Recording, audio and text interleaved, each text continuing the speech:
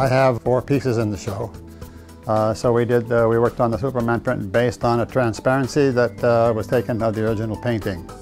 The original painting I did in 1960 when I was a young boy. I found myself caught up in a whirlwind. The painting that I was doing before Superman were typical type of abstract expressionism, because I didn't want to do any more abstract expressionist painting, so I decided I was going to do something that put a smile on my face. And I was a big collector of comic books as a kid. So I just said, okay, I'll do a painting of Superman.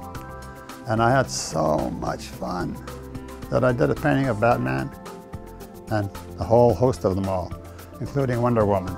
And the next thing I knew, pop art was born. Alloway termed the whole thing pop art, and paintings that dealt with popular culture, the superheroes, were a main part of it.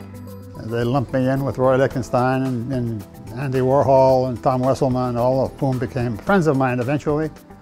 In 1962, I found myself reproduced in Time magazine, and that was a big, big, big step for me.